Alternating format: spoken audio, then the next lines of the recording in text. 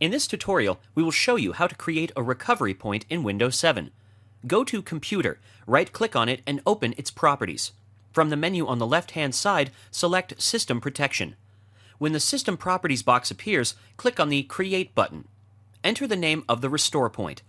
The name is important, as it reminds you what actually made you create a restore point. In this case, let us suppose we are installing some software, and we're not sure whether it would create any problems or not.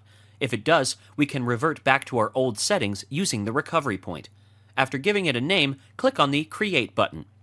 When the restore point has been created, click on the System Restore button to take a look at the restore point. Click on the Next button and you will be shown a list of the restore points. The latest restore point will be at the top.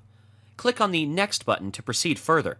Since the software was not actually installed, we will not use the restore point. However, if you press the Next button again, you will be reverted back to your old settings.